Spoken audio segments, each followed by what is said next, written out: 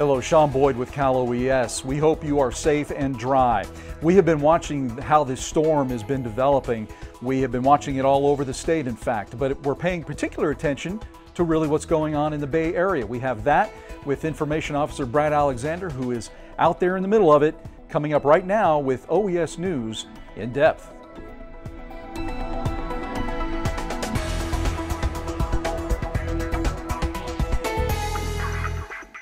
Shawn Boyd here in the Cal OES State Operations Center. We're going to go now to Brad Alexander, our chief, who's out in St. Helena.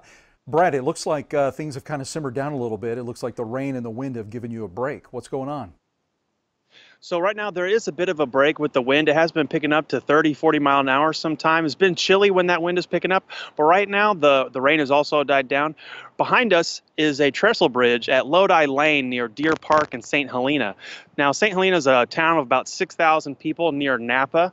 And the trestle was getting washed over by a significant amount of rain here. It crested to about 19 feet and 2 inches, but we're coming back down now off of that high.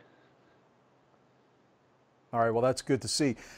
Taking a look at the video that I'm looking at right now, it looks like you're right. The water has sort of subsided. There's a lot of debris kind of left over the bridge there. Looking at some video now from a little bit earlier, the water is flowing at a pretty good clip, rain coming down, obviously, and you've got some spectators who were obviously interested in what was going on in their area. What are you seeing now? I know you've got some people who are out there now kind of taking a look. Have you had a chance to talk to anyone? Have you had a chance to discuss what they've seen and maybe how this might compare to, recent times, or what can you tell us?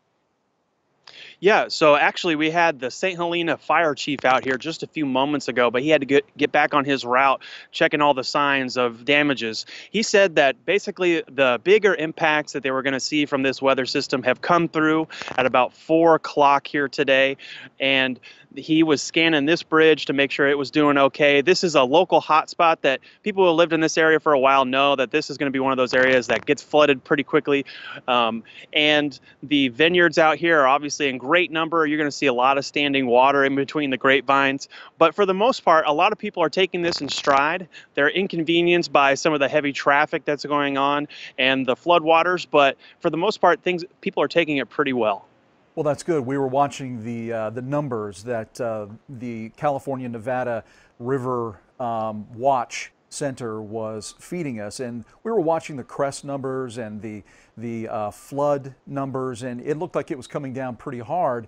It's good to see that there really hasn't been a lot of damage from this cresting. You said it did peak, which kind of scared some people. We didn't know what was going to happen, but it looks like damage is minimal at this point.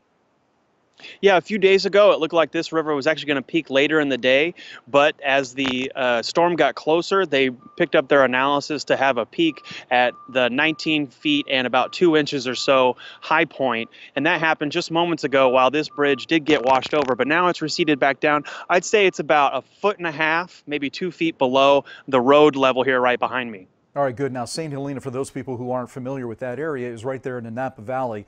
As you were driving around, what have you had a chance to see? What have you witnessed beyond St. Helena, maybe throughout the Napa Valley?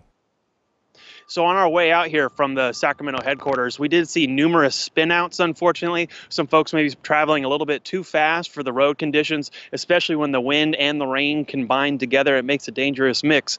And if you tap those brakes at great speed, it can put you into a spinout.